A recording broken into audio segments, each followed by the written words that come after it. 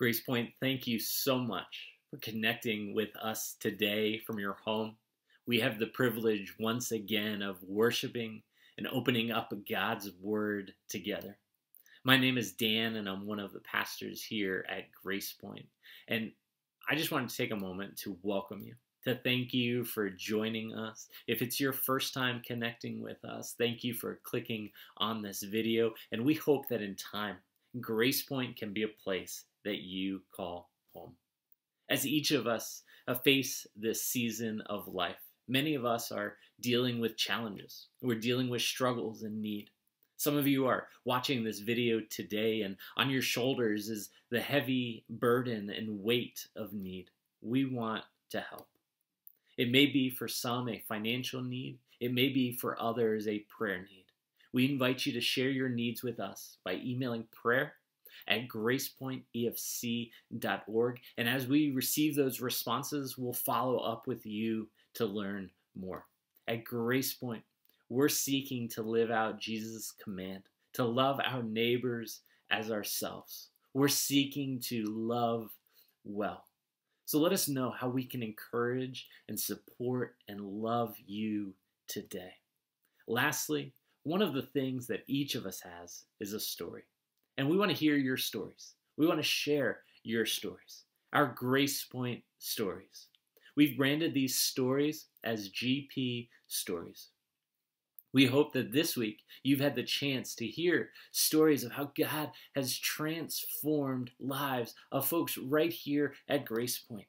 And we want to continue to share our GP stories. And so I have a challenge for you, for each of you. I'm calling it the #GP Stories Challenge. And the question I want you to think about when you share your story is this: what is God teaching and showing you as you journey through this different chapter of life? As you face the various changes that have come over the past number of weeks, how is God working in your heart and life? And I challenge you to share your story with us. We're asking you to record your story on a phone or a tablet or a laptop, a 1.5 to 2 minute video, and then send it to prayer@gracepointefc.org. One email address where you can share your needs and where you can share your stories. And as we receive responses, we'll sort all of it out. We look forward to sharing your stories of how God has been at work in your life, your stories of hope and life change. Church, we have the opportunity to shout to the world that despite all that we're dealing with, all that we're facing, we can have hope and joy. Thank you again for joining with us today. Let's worship together.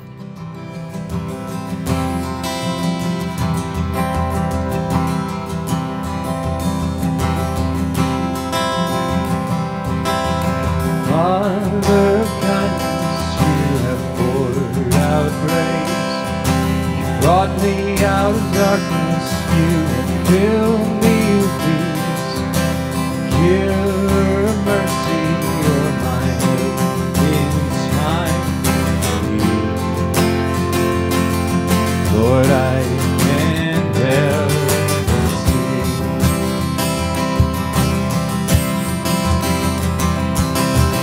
Faithful you are. Faithful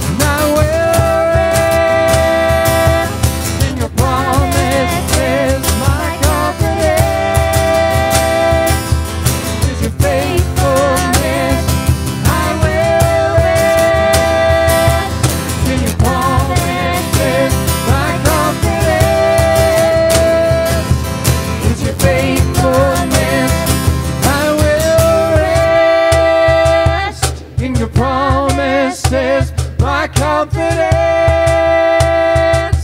is your faithfulness. I will rest in your promises. My confidence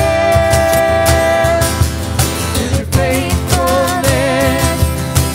Faithful you are. Faithful forever you will be. Faithful you are. For your promises are yes and amen. For your promises are yes and amen. For your promises are yes and amen. For your promises are yes and amen.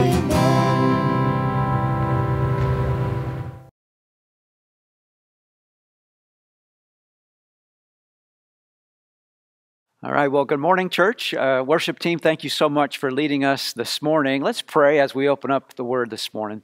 Heavenly Father, I would just thank you for this opportunity to come around your Word. Lord, we have lifted our voices in praise and worship to you, Lord God, for you are worthy. You are worthy of it all. So now would you teach us in this moment, Lord? We need a word from you. God, so would you speak to us now? We would pray in Jesus' name. Amen. Amen. All right, church, would you open your Bibles, please, to 1 Kings chapter 17. 1 Kings 17 is where we're going to spend our time today. I'd like you to, right there at home, let's get our Bibles open. I want you to see the Word this morning. 1 Kings 17. All right, well, I'm excited to start a new series with you today. This new series is called Greater Than. And, I don't think I have to convince you that these days of coronavirus have been just kind of incredible and unusual times. And I think it's important to point out that not everyone is walking through these days in the exact same way. There's really, nothing that's cookie cutter about this for anyone. For some, we are just incredibly overworked right now, incredibly busy. And then for others, it really, the pace of life has slowed significantly.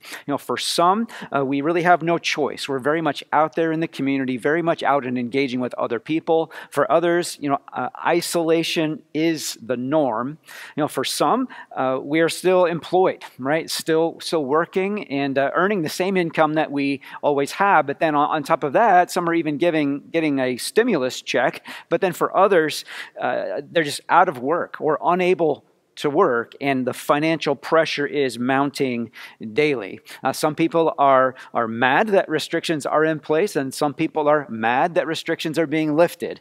Some are feeling incredibly lonely.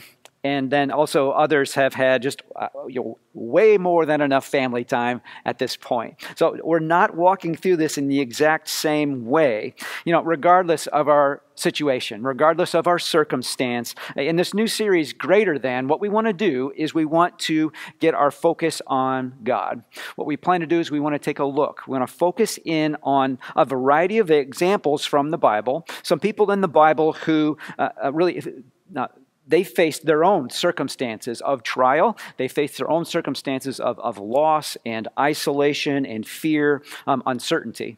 So as we look at these various examples in the Bible over the next few weeks, we're going to be reminded over and over again that we have a God who has shown us time and time again that it is both who He is, right, and what He has done. These things are greater, right, far greater than anything that we face today. So today we begin with community is greater than isolation. All right, community greater than isolation. This really is the story of Elijah. The story of Elijah. Now, the Old Testament prophet Elijah, he was just a mighty man of God. He was just a great prophet, really one of Israel's most famous heroes. But also, he was a man just like us. He was familiar with both the thrill of victory in his life, and he was also very familiar with the agony of defeat. He knew times of great success, right? Fruitfulness in ministry. He also knew times of great peril, like just overwhelming fear and isolation and real discouragement in his life. For those of us who know, life's not perfect, right? We're not perfect. And I think sometimes fear and isolation and discouragement even hopelessness, they can overwhelm us at times. I think for those of us who understand and know this, we're going to relate really well, I think, to Elijah today. His incredible story. Right? So we are first introduced to the prophet Elijah in 1 Kings chapter 17. Again, I hope you opened your Bibles there. 1 Kings 17. Now, in order for us to understand Elijah, really, and these next couple of chapters, I think we're really going to have to understand a little bit of history. We don't want to just throw our Bibles open and just dive into 1 Kings 17 with no real perspective, no real context. And so what I'd like to do is give us a little bit of historical perspective about what's happening right now as Elijah comes onto the scene in Israel. It's a very, very difficult time for the nation. So how did we get here? How did Israel get to be in such a difficult place? Well, for over 100 years, Israel had lived under the reign of three different kings. There was King Saul, King David, and then King Solomon. And when Solomon came to the throne, the people of Israel really had everything going for them, right? They had wise and godly leadership. They had a great deal of unity as a nation, and they had peace from their enemies around them. But there's a very kind of short distance between triumph and disaster. And as time passed, really, I think King Solomon's success really began to breed complacency. This wise king, King Solomon, he started so well, but tragically he ended very, very poorly. His virtually, I would say, unlimited wealth, his incredible power, these things slid into excess for him. The scriptures tell us Solomon had 700 wives, right, and 300 concubines. Hard to imagine, right? But this really was the root of his downfall. All of these wives. These wives were not just from Israel. They were wives from all the surrounding nations.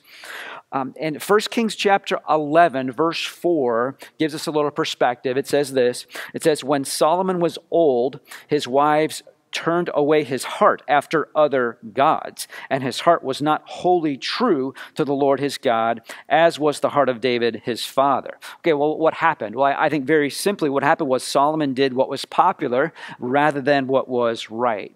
What he began to do is Solomon began to build places of worship for all of his wives and all of their foreign gods. By the end of Solomon's reign, right, the temple of the one true God in Jerusalem, it was literally surrounded by a smorgasbord of shrines to other gods. You know, after Solomon's death, the nation really quickly fell into division. The nation quickly fell into war, civil war, and Israel was split in two. There was Israel in the north and Judah in the south. The nation was split over the years. There were just a series of kings reigning over both Israel in the north and a series of kings reigning over Judah in the south. And the tragic thing about the kings of Israel is that every single one of them, all of them completely rejected God. It was just one godless, murdering idol worshiper after another, all of the kings of Israel. And King Ahab was just the worst of all of them. All right, King Ahab, he married the lovely psychopath Jezebel, okay, and between the two of them, this sweet married couple brought Baal worship to Israel, and honestly, they made the Manson family look like Leave It to Beaver. Now, if you don't understand that reference, just to be clear, okay, it was bad, all right, it was really bad. Just 50 to 60 years after the death of Solomon, Israel had changed beyond recognition. At the beginning of Solomon's reign, right, the united nation of Israel said there is one God. There's one God in Israel. But by the time, at the end of Solomon's reign, it was very much widely accepted that there are many gods, little g gods. And then by the time of King Ahab, by the time Ahab became the king over Israel, it was absolutely unacceptable to say that there is one true God, and those who dared to say it, right? Those that would even dare to hold such a politically incorrect view, they were subject to persecution and they were subject to death, right? The people all assumed, right? By the time we get to King Ahab, the people all assume that all religion is basically the same, right? And as long as you are sincere in your worship, right? As long as you were just simply sincere in your views, then it really didn't make much of a difference what you believed. Right? Does that kind of sound familiar to you? It sounds like us today, our culture today. Like this is the culture in which, this is the situation in which Elijah is called to take a stand, right, and to serve the Lord. God sends Elijah to King Ahab to confront him with a very simple message. All right, let's pick it up. 1 Kings chapter 17, verse 1. All right, are you there? Here it is. 1 Kings 17:1 says, Elijah said to Ahab, as the Lord, the God of Israel lives, before whom I stand, there shall be neither dew nor rain these years except by my word. Okay, what's the message? Look, it's not going to rain, King. It's not going to rain unless I say so, right? Until I say so, not a drop. Like God is going to bring drought and God's going to bring famine. And he's doing this in order to get Israel's attention, right? His heart is that they would repent and that they would turn back to him. A little bit of a detail here. Baal is the supposedly the god of the weather. So this is a little bit of an in-your-face moment here, right? It's not going to rain until God says so, right? All right, next, the Lord sent Elijah into hiding for about 3.5 years. All right, this long span of time goes by. For 3 years, Ahab and his people have been searching for Elijah. They want to kill him, all right? And finally, the Lord tells Elijah, all right, go back, right? Go back to Ahab because I am going to send rain. All right, let's pick it up. 1 Kings chapter 18 now. Okay, turn over one chapter. 1 Kings 18, verse 17. It says this. It says, when Ahab saw Elijah, Ahab said to him, is it you, you troubler of Israel? And he answered, no, I have not troubled Israel, but you have, and your father's house, because you have abandoned the commandments of the Lord and followed the Baals. Now therefore, send and gather all Israel to me at Mount Carmel, and the 450 prophets of Baal, and the 400 prophets of Asherah, he who eat at Jezebel's table. All right, so in my junior high, I remember going up, in junior high at my school, if you wanted to fight with someone, if there was going to be a big confrontation, it was always the same. It was always the same. Like you couldn't throw down in the middle of the cafeteria, you'd get suspended, right? And so if there was ever going to be a fight, it was always this. All right, meet me behind the tennis courts after school. Same thing always. So the word would spread like, oh man, Mike and Tim, they're going to fight behind the tennis courts after school. Everybody would show up. There's going to be a fight. Now, I think like Mount Carmel is, I would say, just a classic, meet me behind the tennis courts after school kind of moment in the Bible. Now, there's going to be a showdown for sure. A confrontation behind the tennis courts on Mount Carmel is what's going on. And what's on the line here, all right, what's on the line here really is true and authentic worship. True and authentic worship. How can Israel be restored? How can Israel return to worship the one true God? Right? How would God use Elijah? How can he, like this is 900 BC, right? How can he, and really think about it, like how can we today engage a spiritually confused culture that says, look, you've got your worship, right? I've got my worship. You've got your beliefs. I've got mine. I mean, who's to say you're right? And who's to say you're wrong, right? This is the kind of idea that we live in today. Who's to say what's right? Now, who's to say what's wrong? Okay, first, if we're going to return to true and authentic worship, first we must focus on the truth. We've got to focus on truth. Look at 1 Kings chapter 18, verse 20. It says this, so Ahab sent all the people of Israel, and they gathered the prophets together at Mount Carmel. Mount Carmel is up on the northern part of Israel. Verse 21, it says, and Elijah came near and to all the people, and he said, how long will you go limping between two different opinions? If the Lord is God, follow him. But if Baal is God, well then follow him. And the Bible says, and the people did not answer him a word. Okay, what's Elijah doing here? Well, he appeals to truth, right? The single reason for worshiping the Lord is that he is God and there is no other. Right? He's worthy of our worship for this very reason. I mean, Christianity stands or falls on the simple claim that it's true. It's true. The question is simple and clear. Right? If the Lord is God, well then follow him. And notice the response of the people. The response is the people said nothing. Nothing. They didn't know what to say. right? They had been brought up on this lie that said, look, every person must find a way to worship that fits their own personal preference. See, when Elijah challenged them to decide what's true, they had no idea what to say. Now, he's setting just a great, I think, example for us to follow even today. Look, before you can worship, you must know who God is. Look, so if worship is going to be restored, truth must be proclaimed. You know, in our conversations with our family, in our conversations with our coworkers, or our friends, or those at school, we must really, I think, resist the temptation to kind of conform to this false way of thinking, right? Which is, okay, well, you have your truth, right, and I have my truth.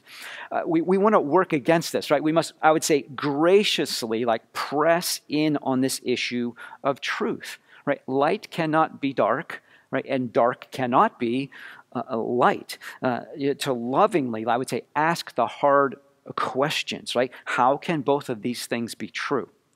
What does that even mean? Now, Elijah is making them think. Right? Think. Look, if the Lord is God, well, then follow him. But if Baal is God, well, then by all means, right? Follow him. So Elijah presents a solution, and I think a very, very visible demonstration of the truth. His proposal is, okay, we're going to take 2 oxen. All right, you take an oxen, I will take one. You build an altar and sacrifice the oxen to Baal. I will build an altar and I will sacrifice an oxen to the Lord. And his proposal is, look, the God who answers with fire from heaven, right? The God who drops fire from heaven down, he is God. Right? Whoever responds, he is God. And all the people said, man, that's a great idea. That is a great idea. So from morning till noon, the 450 prophets of Baal, they dance around the altar and they call on Baal to answer them. All morning long. No answer at all from Baal. Now, about noon, Elijah begins to talk some trash. All right, he begins to talk trash to them, and since sarcasm is my love language, this really ministers to my soul right here when I read this. Elijah, he begins to mock them, right, and he says to them, "Okay, well, maybe you need to yell a little bit louder. Like maybe your God is not paying attention. Maybe he's busy." Elijah kind of says, maybe your God's going to the bathroom. Okay, it literally says that. Check that out, chapter 18, verse 27. He says, maybe your God's going to the bathroom.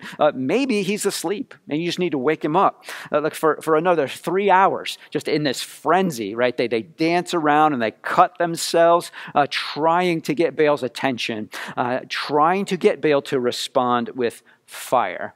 But I would just say, understand this, y'all. This worship is, I'm sure, incredibly sincere. I'm sure that this worship is probably quite meaningful, right, for the prophets of Baal. Verse 29, it says this, but there was no voice, right? No one answered, and no one paid attention. I mean, this really is the tragedy of false worship, isn't it? The tragedy of false worship is that there's no one there. There's no one there to pay attention. There are many people today who have concluded that really Christianity has evolved basically in the same way as the worship of Baal evolved. They assume that the Bible is a book of ancient myths. The Bible is a book of these myths, and because they assume the Bible is really a creation of human culture, they insist that the Bible has no authority. Look, if all religions are basically just simply human creations, then it's true. None of them could claim to be ultimately true. Right? If they're all just simple human creations. But see, Elijah knows something. Elijah knows that the living God is not a cultural creation. Genuine worship, it can be restored when we must focus on the truth. But then second, when we focus in on the living God. We focus on the living God. Elijah, he built this altar, right? He prepared his sacrifice. Elijah even had them pour a bunch of water all over the altar just to make sure, okay, there's no tricks going on here. No tricks. And then Elijah begins to pray. This simple prayer, 1 Kings chapter 18, verse 36. Elijah prayed, O Lord, God of Abraham, Isaac, and Israel, let it be known this day that you are God in Israel, and that I am your servant, and that I have done all of these things at your word. Answer me, O Lord. Answer me, that this people may know that you, O Lord, are God, and that you have turned their hearts back. I say the most fundamental truth in the Bible is this: it's in the beginning, God. In the beginning, God, right? He is the creator of all. But just tragically, the knowledge of God has been just drowned out, right, by the noise of thousands of other man-made substitutes, right? Authentic worship is directed towards the living God. And Elijah prayed a simple prayer that the living God would make himself known to these people right there on top of Mount Carmel. Right on top of Mount Carmel. And I would ask us just to think this morning, like, who in your life today, who do you know, like they really need this simple prayer? They need this simple prayer. God, will you please make yourself known to, and you fill in the blank. Like, who is that person that's in your life? It could be a family member. It could be someone that you work with, a neighbor right down the street. Like, who is it in your life? And and they need this prayer. God, would you please make yourself known to them? Like, open their eyes to see the truth. I would just ask you, will you identify that person in your life? And will you begin to pray for them? Even today, would you start to pray? Yeah, it might be like, oh, Pastor, I've been praying for that person for years. And I just want to encourage you, continue. Like, keep that prayer, this prayer of faith, to say, God, would you open up the eyes to see? God, would you do what only you can do? And that is reveal yourself to them, for they desperately need you. Continue to pray. All right, so we're going to focus on truth. All right, we're going to focus on the living God. And then third, focus on the sacrifice. Like, focus on the sacrifice. The very next verse, verse 38, it says, then the fire of the Lord fell. The fire of the Lord fell. Now, try to imagine that you were there on Mount Carmel that day. You're in that crowd, and you've bought into the lie of your culture that says that all religions are basically the same, and you just need to find what is best for you. You've followed after false gods, and you've rejected, right? You've rebelled against the God of Israel. You've rebelled against the God of Elijah. And you've listened to Elijah pray now. And then imagine, okay, suddenly the sky is filled with fire. Okay, the sky is filled with fire, and in an instant, right? In an instant, you realize without a doubt, Elijah has been speaking the truth. Only Elijah has been speaking the truth. The Lord is God, and now the fire of his judgment is falling. Right? And it's going to fall on me, and it's going to fall on all of the rest of us. Put yourself there that day. Like, this is not a oh goody fireworks moment. Right? There's nothing, oh how pretty. This isn't an oh goody fireworks moment. This is an absolute moment of terror, right, for all of those that are standing there on Mount Carmel. And verse 38, I think, is just the greatest part of this whole story. Verse 38, we see in this the awesome grace of God. It says the fire of the Lord fell, but notice what it says. Okay, where did the fire of God fall? It doesn't fall on the people. It says the fire of God fell on the sacrifice. The fire of God fell on the sacrifice. Look, there were thousands of people there, but when the fire of God fell, it did not fall on them. Right? God in his grace diverted the fire from them, which they deserved, right? And it fell and it focused on the sacrifice. Look, I would say on another day, like on a different hill, another sacrifice was offered. Like when Jesus Christ, the Son of God, went to the cross at Calvary, right? And the judgment of God fell, right? The penalty for sin, which is death, fell. And in God's great grace, it did not fall on me, which I deserve. It fell on my perfect substitute, the sacrifice, right? Jesus Christ. It is through faith in the work of Christ, his death and his resurrection, we are forgiven. Like, we are reconciled to God. The sacrifice of Jesus, for sinners like us, it's the focal point of Christian worship. Authentic worship is restored when we focus on the truth. right? When we focus in on the living God and when we focus in on the gracious sacrifice that has been given for us. Look at the response of the people. Their response in verse 39. It says this, and when all the people saw it, it says they fell on their faces and they said, like the Lord, He is God. The Lord, He is God. Like the living God was revealed on Mount Carmel. The victory, it was great, right? Not one of those 450 prophets of Baal escaped the sword that day. Elijah was just a heroic prophet without a doubt.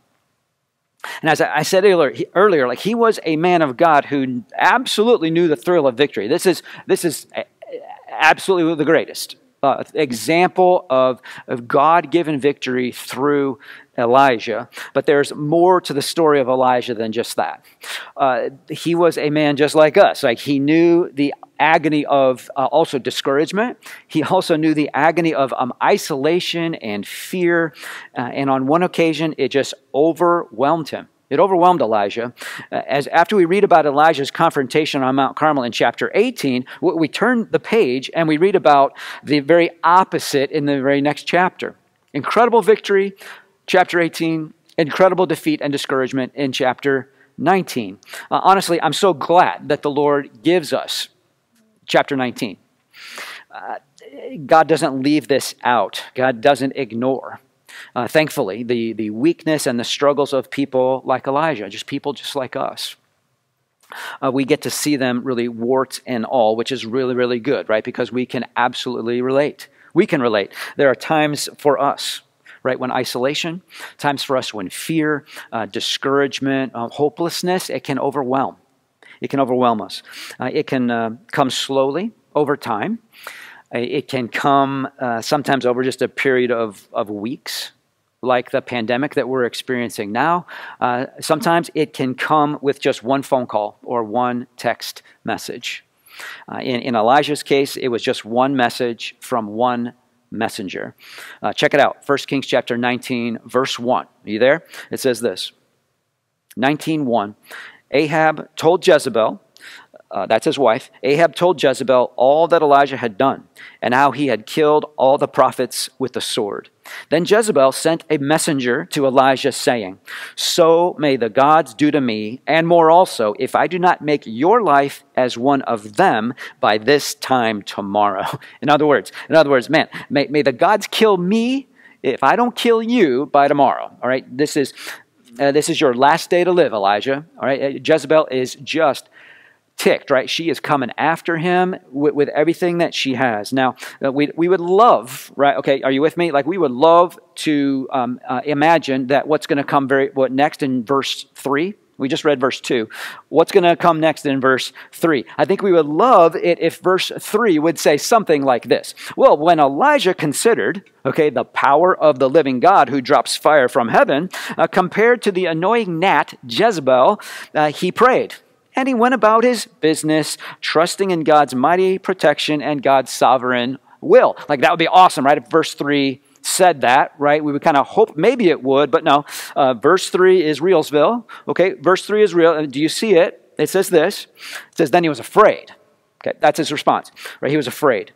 And he arose and he ran for his life. And he came to Beersheba, which belongs to Judah, and he left his servant there. Okay, where's Beersheba? Beersheba is Mount Carmel is up on the northern side of Israel.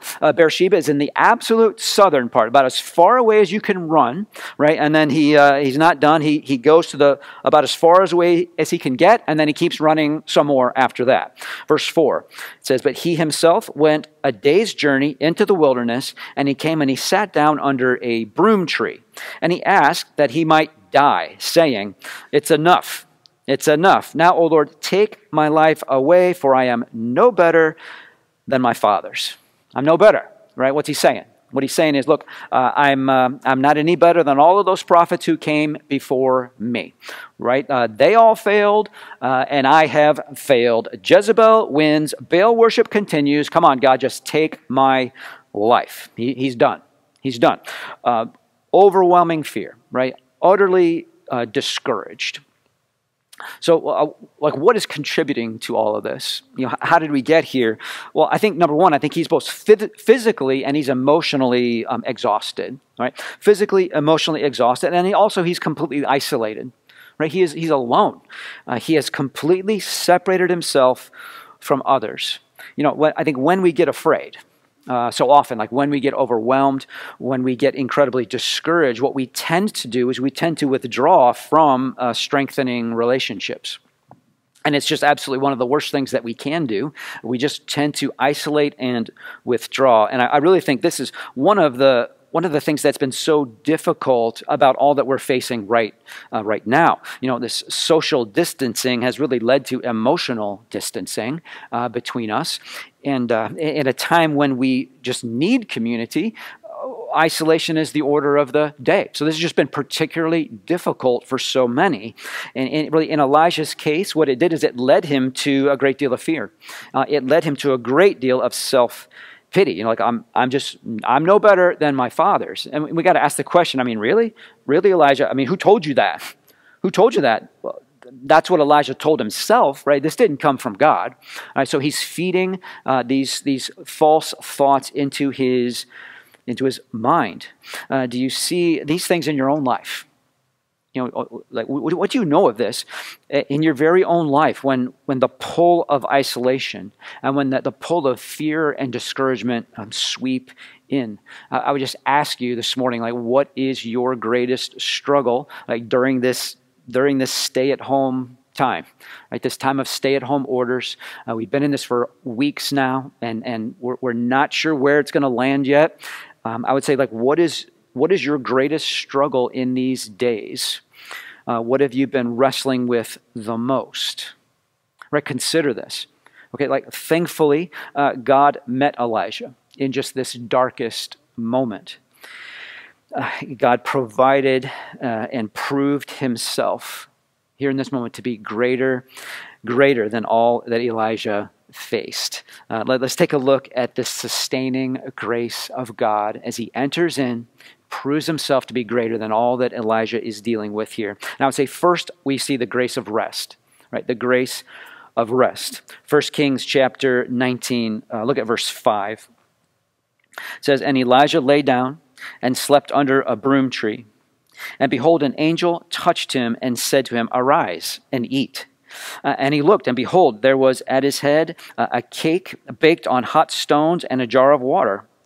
And he ate, and he drank, and he lay down again. And the angel of the Lord came and said a second time, and touched him, and said, 'Arise and eat, for the journey is too great for you.' And he arose, and he ate and drank, and went in the strength of that food 40 days and 40 nights to Horeb, the mount of God." Okay, so I love these little verses here. What did God do? Well, God enters in and God gives Elijah rest. He just simply gives him rest. I know this isn't really overly spiritual, right? But I think sometimes God knows that exactly what we need is we need a nap and we need a snack, okay? We need a nap and we need a snack. It's that simple.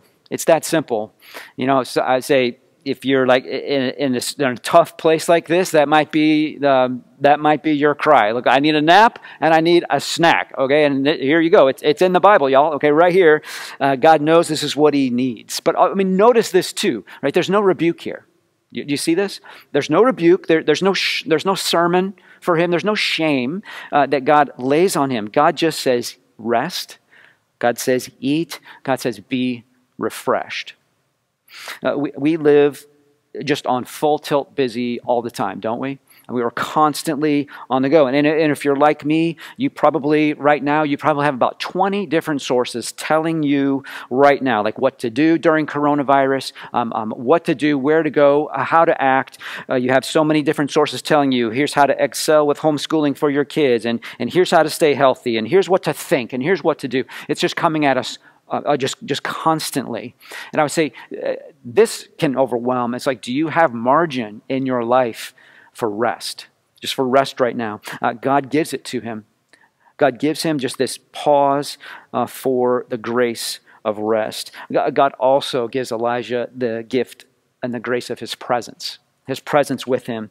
So, if you're, I would say, if you're struggling today with fear, if you're struggling today with just discouragement and this overwhelming sense of even isolation today, I want you to see the heart of God here. He draws in close. He draws close to Elijah. He draws close to us in our time of need. Check it out. It's verse 9. Verse 9. It says this, Then he came to a cave, and he lodged in it. And behold, the word of the Lord came to Elijah and said to him, What are you doing here, Elijah? And he said, I have been very jealous for the Lord, the God of hosts. For the people of Israel have forsaken your covenant, God. They've thrown down your altars, God, and they have killed the prophets with the sword. I only am left, and they seek my life to take it away. So what's going on? He's utterly discouraged, right? He's isolated and he's alone. And again, notice it. There's no rebuke from the Lord here. There's no just come on, snap out of it, man. There's no snap out of it. There's no shame. Instead, God draws in close to him. He wants to get Elijah's attention.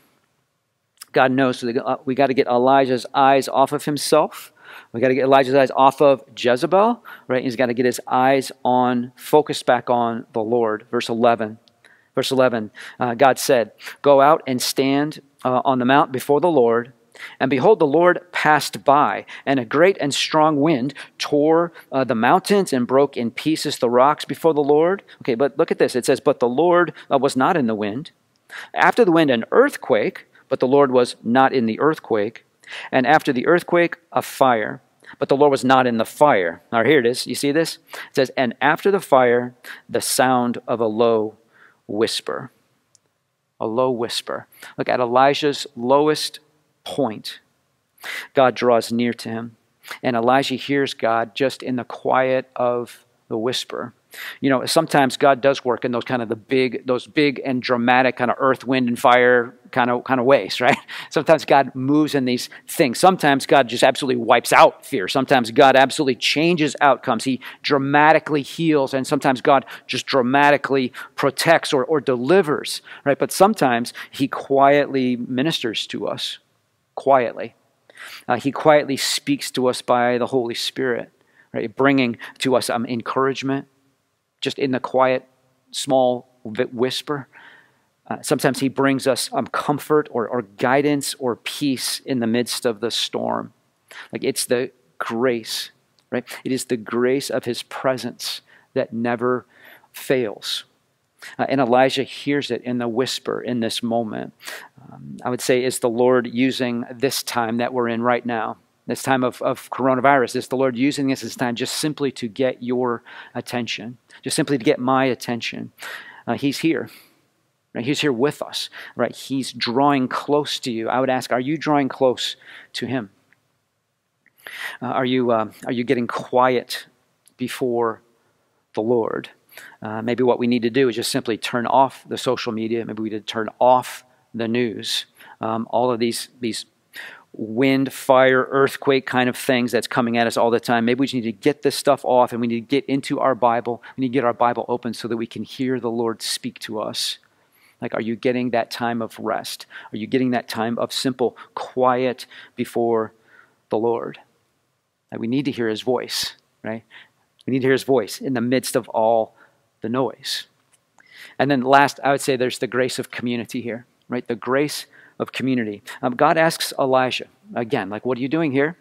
What are you doing here? And Elijah's response is the same, right? But this time, the Lord sets Elijah back on course. He sets him back into community. He says, Elijah, I want you out of your cave, right? And I want you back on mission. I've got work for you to do. Check it out, verse 15. Verse 15, it says, The Lord said to him, Go, return on your way to the wilderness of Damascus. Right? It's time to go. The Lord said, when you get there, here's what you're going to do. All right, like self-quarantine. All right, self-isolation time's over. Okay, enough of that. That's over. What you're going to do is you're going to go and you're going to anoint 2 future kings. All right, that's your mission. You're going to anoint 2 more kings. You're going to anoint a new prophet. His name is going to be Elisha, right? And you're going to serve, not alone, but you're going to serve alongside of Elisha. He is eventually going to replace you, Elijah. Elisha just proved to be an incredible encouragement, a true gift to Elijah. And not only that, in verse 18, the Lord reassured Elijah. The Lord reassures him, look, you're not alone, right? You're not alone in this. Verse 18, yet I will leave 7,000 in Israel, all the knees that have not bowed to Baal, and every mouth that has not kissed him. Again, look, you're not alone, Elijah, right? Have faith. Lord, get out of your cave. Get out of your cave, man. Get your eyes off Jezebel, right? And get your eyes off your circumstances, right? The message is, look to me. Look to me. And I would ask again, are you feeling isolated? Are you feeling overwhelmed, perhaps fearful, even discouraged today? God gives us the grace of rest. The grace of rest. Psalm chapter 46. It was really the first Sunday that we were doing church from home. We turned our attention to Psalm 46 that Sunday. And in that psalm is just that one beautiful verse that just simply says this, be still, right? And know that I am God. God is our refuge and strength, right? And the highlight of that psalm, Psalm 46, be still and know that I am God. God gives us this grace of rest in the midst of the storm. God also gives us the grace of His presence. His presence. He will never leave us. He will never forsake us. Right? So we draw near to Him. He hasn't left us.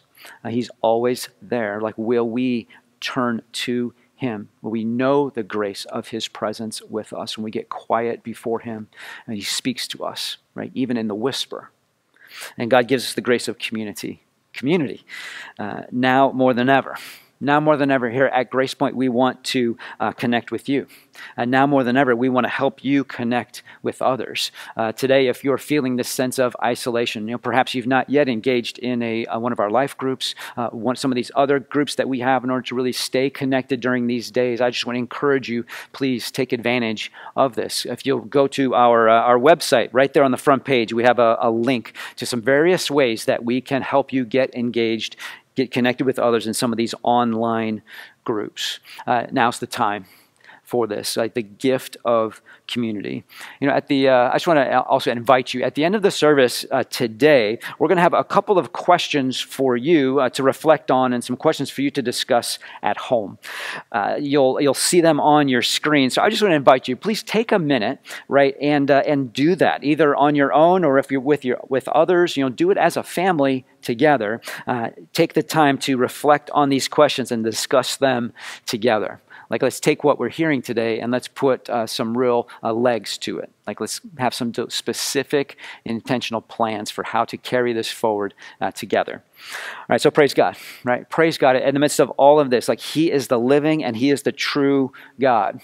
Like, He meets us in our point of need, and He is absolutely greater than all that we will face. Amen. Let's pray together. Heavenly Father, God, we this morning praise and celebrate You. God, You have shown Yourself. You are the true and the living God. God, You work and move in this world in power. And so, Lord, we would ask for Your grace in our lives this morning.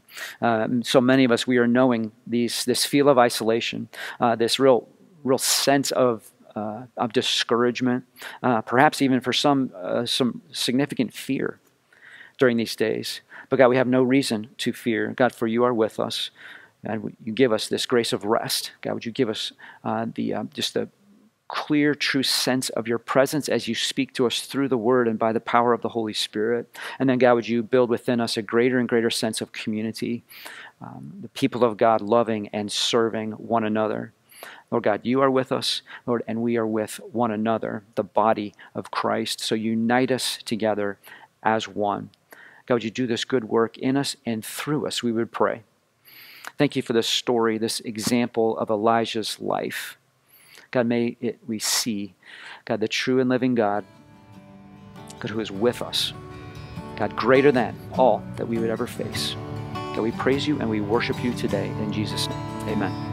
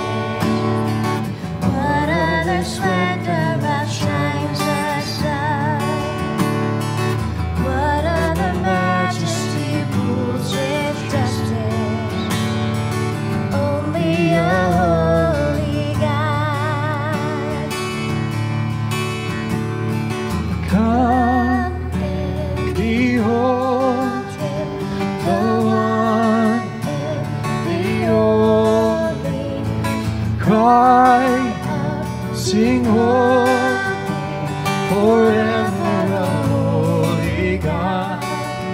Come and worship the holy God.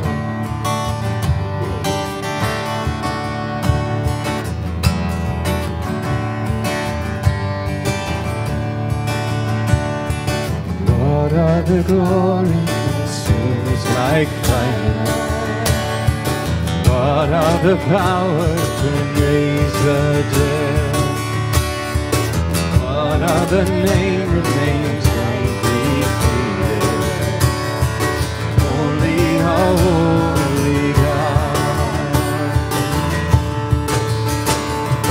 Come and behold Him, the one and the only. Cry out, sing holy, forever a holy God. Come and worship the holy God. Come and behold Him, the one and the only. Cry out, sing holy, forever a holy God. Come and worship the holy God.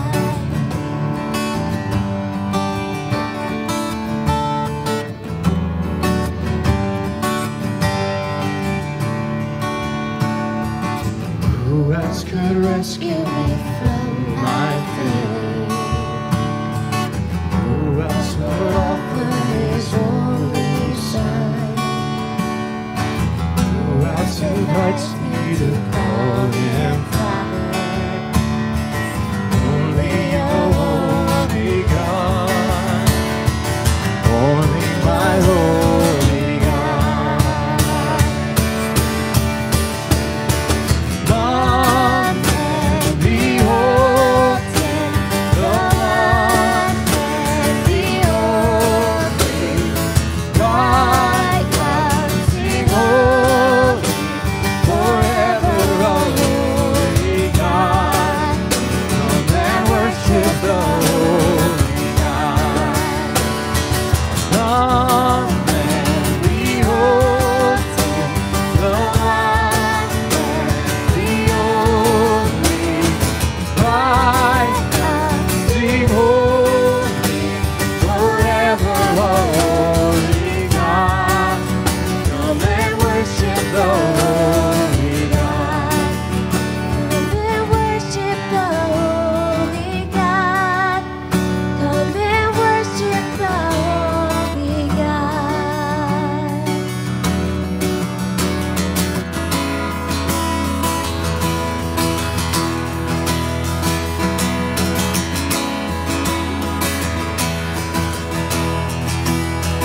Our only boast is the cross.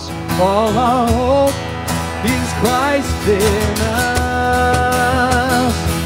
You were crucified to reign, and forever we will praise the living God, the living God, the living God, the living God, the living God.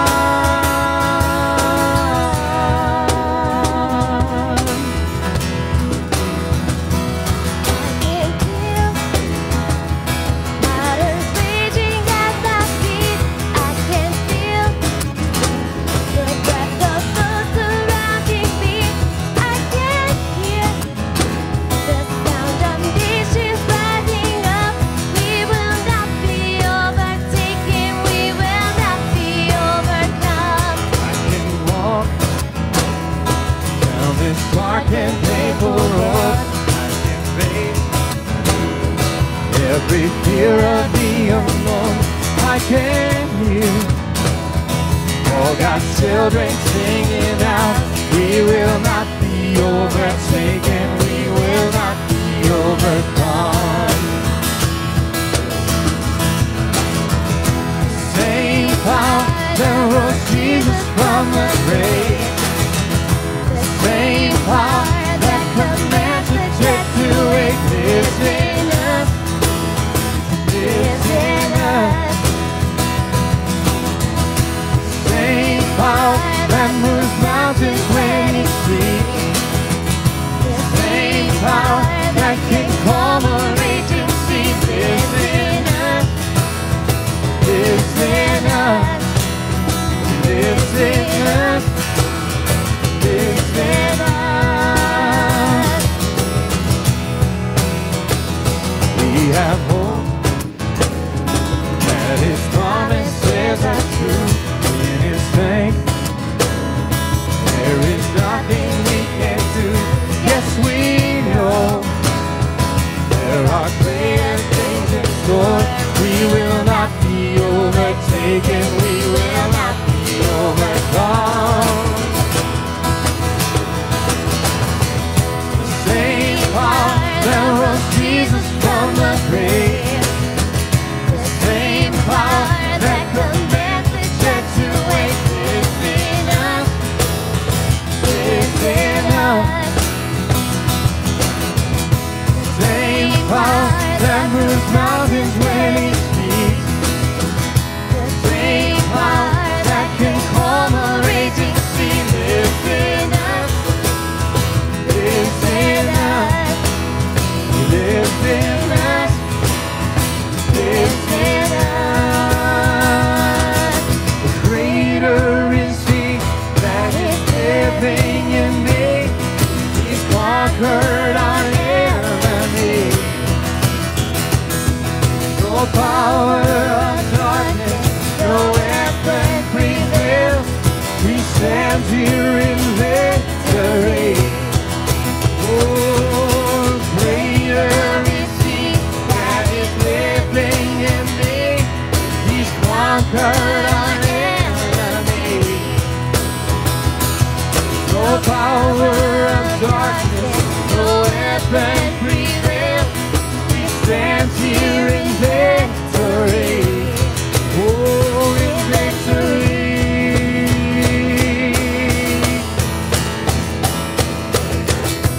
Same power that rose Jesus from the grave. The same power that commands the dead to wake lives in us. Lives in us. Same power that moves mountains when He speaks. Same power that can calm a raging sea lives in us. Lives in us. Lives in us. Lives in us. Lives in us. Lives in us.